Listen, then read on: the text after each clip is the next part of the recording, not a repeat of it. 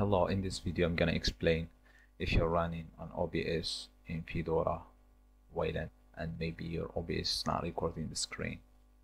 So I faced this problem and here is how you can fix it. It's so easy. So here I'm recording the entire screen. It wasn't working with me, and then I had to install one package after I searched it, and now let's install it. So open the terminal and just run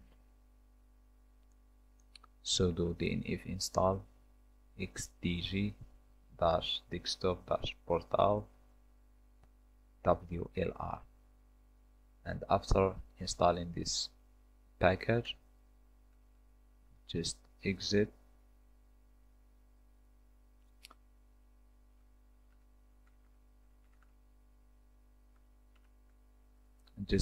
from hyprland using hyperctl dispatch exit and re-log in again, and it should be working just fine. That was the video. See you in the next one.